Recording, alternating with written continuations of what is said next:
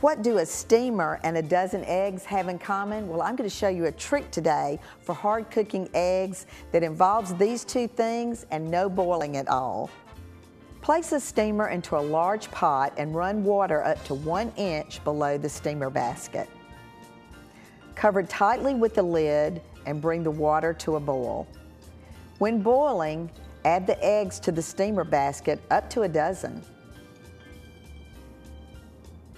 Replace lid and steam for 12 minutes.